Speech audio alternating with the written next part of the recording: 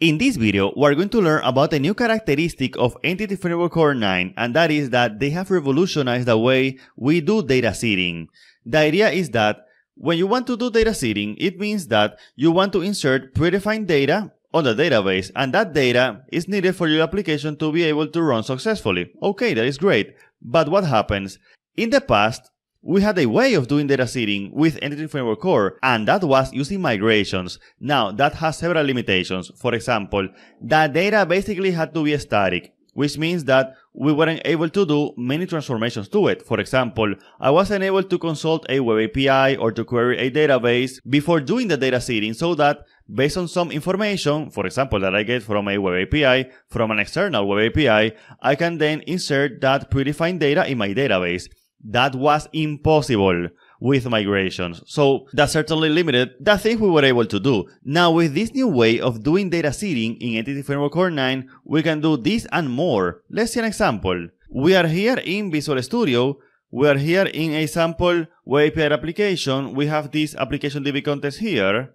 And as you can see here, we have a simple table, a single table called people, based on this person entity, which just have two properties, ID and name. So as you can see, this is a very basic sample application. And the first thing that I want to show you is how was this done before? How we used to use data seeding before Entity Framework Core 9. For that, we had to use model creating. That means that we use the Fluent API. So here we have, for example, model builder, entity, person, has data, new person, ID 1, and name Felipe. So with this, I am making sure that every time I run my migrations, every time I apply my migrations in the database, I make sure that we're going to have a record in the people table called Felipe with ID 1. Now, this was actually one of the problems with this old way of doing data seeding, and that was that you had to necessarily specify the ID of the record. Sometimes that is not a problem, but in some scenarios, it may be difficult. For example, if you already have data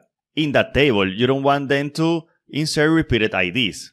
So this was in the past, as I mentioned, so I will just comment this out. Now let's do the new way of doing data seeding. So let's come to the program class. We do this from here, from this add DB context. Here I can say options, use SQL Server in my case. Then after this, I can say, let me say here dot use seeding. We have two options. We have use async seeding or use seeding, which, as their name implies, one is for asynchronous seeding and the other is for synchronous seeding. We're going to start with use seeding, which is the most simple one. I want to say here, context, discard variable, because we're not going to use that Boolean parameter here in this video. So this context is the DB context. It is not the application DB context, but the DB context. This means that I have not access through this context, for example, to this property that I have here. I have to use set for that. So let's do that. Let me say here, I will do the same example. I just want to make sure if we have or not Felipe in the database. And if we don't have it, then we're going to insert it. So let me say here, var Felipe exists equal to context. Remember that this is the DB context, not the application DB context. And therefore, I have to use set here and pass the entity. So person, and then I will say here, any, not any async, any, because this is synchronous code, so any, and then I will say here, xName equal to Felipe. Now, if Felipe does not exist, then we're going to insert it. So let me say here, context, set, person, and let me say here, add, and I will pass a new person, but notice that I will only pass the name of the person and not the ID. That is the first main difference that we have with the old version of data seeding in Entity Framework Core. And that is that we don't have to specify the ID. We can do it if we want to, but we don't have to. So let me say here, context, save changes. Alright. So now, how do I execute this method? Now, before I do that, let's make sure here in my people table, in my database, that we don't have a record here, right? So now, one way of executing this use seeding method here in development is to say package manager console, and let me say here update database. With this update database, we're going to execute this use seeding method that we have here. Alright, so now let's come back here. and let me press F5, and let's see that we have now Felipe here. Excellent. This means that indeed we're able to use this useSitting method. Now, as I mentioned before, this is for synchronous code. For the asynchronous version, we can use async sitting. So let me see that. Let's say use async sitting, and it's basically the same. I just have to say here async context discard, and also the cancellation token. That's the main difference, that we have access to a cancellation token. And let me close this here.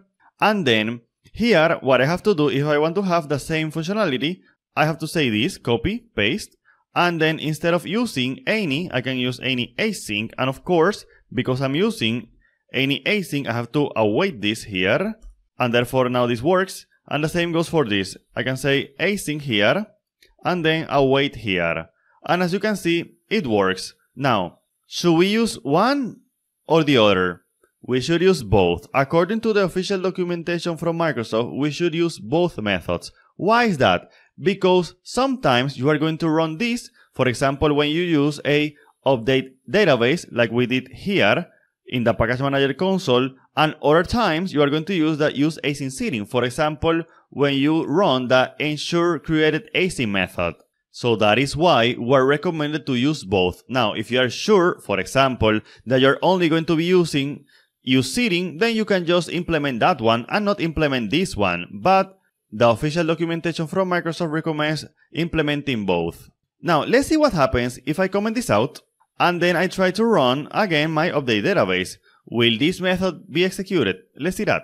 Package Manager console, update database, enter, and let's see that now we are going to get an error. And we're going to get an error because update database executes the useSitting method, not the use async sitting method. Therefore, even if you only want to use async sitting, if you want to use update database, you are going to have to implement the useSitting. That is why, again, Microsoft recommends implementing both because you may need them. You may think that you only want to use this one, but in some scenarios, you are going to have to use, for example, the synchronous version or vice versa. And notice please that this is C# code. You can do whatever you want here.